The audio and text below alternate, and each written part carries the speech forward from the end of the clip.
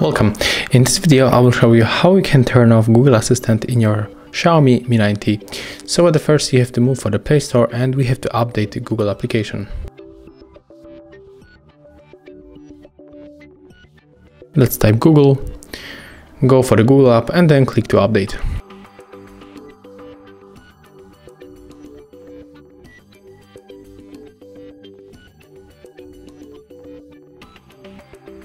Right now we can open,